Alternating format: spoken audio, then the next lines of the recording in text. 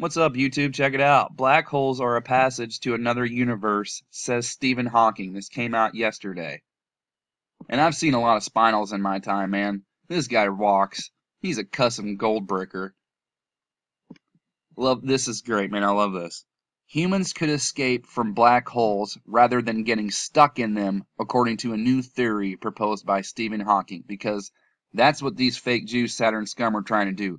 They're trying to escape to the planet Saturn through this gateway, through the sun that they're going to create with CERN. That's been the story the whole time. And this is Stephen Hawking, or whatever the mainstream media, confirming it as close as we're ever going to get an admission. This is awesome. Unfortunately, space travelers won't be able to return to their own universe, but they will be able to escape somewhere else. See, these guys are trying to get the hell away from here. And I love this. They won't be able to return to their own universe because once they open that thing up, nothing is the same. It's changed forever. The existence of alternative histories with black holes suggests this might be possible. According to a report from Stockholm University, the hole would need to be large, and if it was rotating, it might have a passage to another universe. That's the vortex. That's the wheel.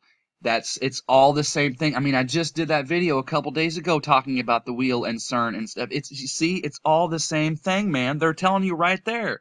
That's the vortex that's on the North Pole of the planet Saturn. It's the vortex is the CERN logo. I mean, this is as close as we're going to get to them coming right out and saying this stuff. And then right back to back, they have this. Alien transit systems may be a giveaway in the search for ET. And see, here's the cube. Here's the Saturn X.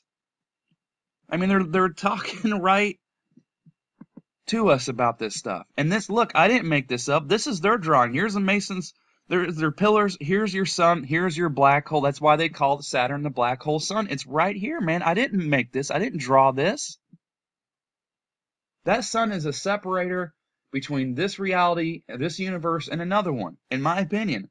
The sunspots, the coronal holes, are not black because they're, what they say this, I don't even remember the explanation for that crap because it's junk. In my opinion, you're looking straight through to another side of space. The other side of space, as they say in the Avengers movie.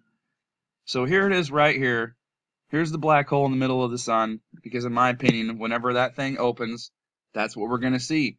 And you're going to open a doorway, a passageway into an alternative universe. It's going to bring in a whole bunch of trouble. And this is as close as we're going to get to them telling us. So I just wanted to share this because I thought it was pretty cussing hilarious. So thank you to everybody for watching. And thank you to everybody for helping work this stuff out, because we've all been talking about this for a while, and this is pretty awesome if you ask me. So thank you to everybody. Thank you to my subscribers. Let's keep going.